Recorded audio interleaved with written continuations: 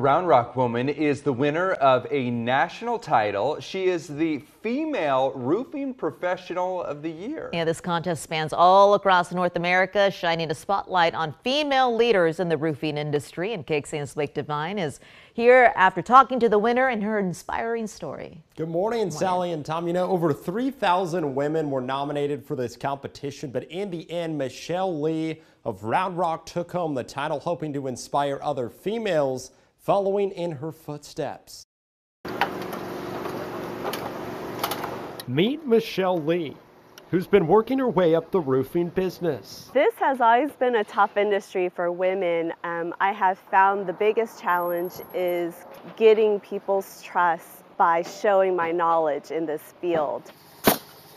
Recently, the Round Rock woman claimed the top title in Beacon's Female Roofing Professional of the Year contest. I never thought I'd make it to top 5, so actually winning the whole thing was very humbling.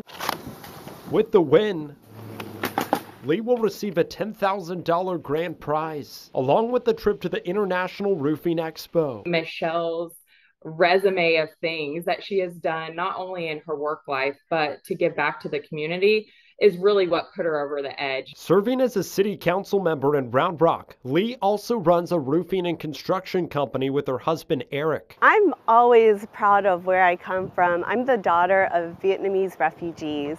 So for us to own a business is a great feat. Putting people first and striving to strengthen her community, Lee shared this message. I would just say keep at it, keep working, and just do the right thing each time, and you will earn the trust of your community.